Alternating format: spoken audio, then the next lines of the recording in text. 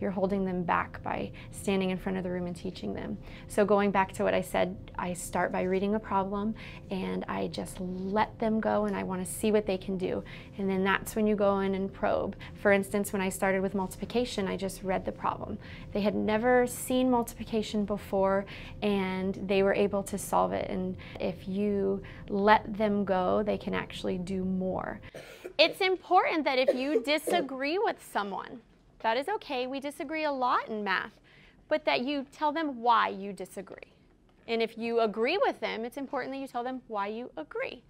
So when I say go, you're going to take turns talking about your strategies, remembering your focus. I want you to focus on that equation that you came up with that matches the problem and use the strategies that you use to solve the problem to see if it matches your equation.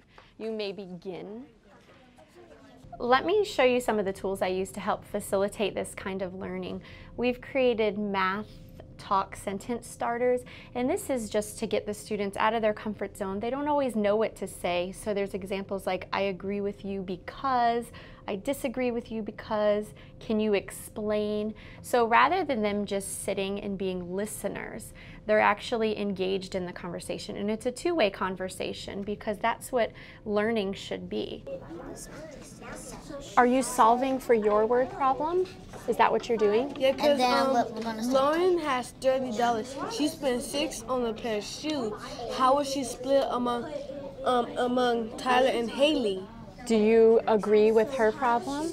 In order for my students to learn deeper levels of knowledge and concepts, it's important that I'm always asking the how and the why. I'm not always teaching it first.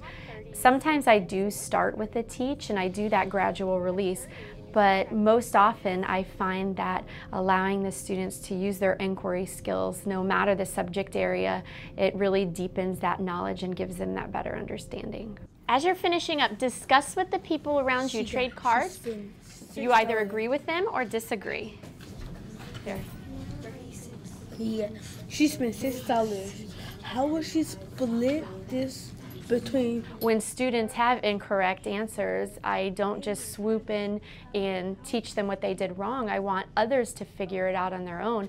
And I feel like the peer interaction, sometimes coming from them, it's more important than coming from the teacher, and I feel like they hold more value when it's coming from their own peer. So I'm constantly asking their neighbor, well, do you agree with what you're doing? And you saw that in the classroom.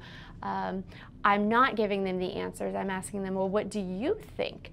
Because I feel like a lot of times they rely on the teacher to just give them the answers, and we're taking the thinking away from the students. So we're really giving the thinking back to them. To get you 54 flower seeds. So that's the unknown that you're solving for?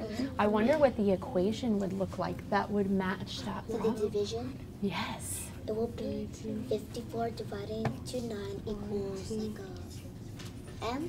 Why did you choose M? Because we don't know how many is in each of 9 parts of groups. So the M represents the unknown? Yeah. I see. Okay.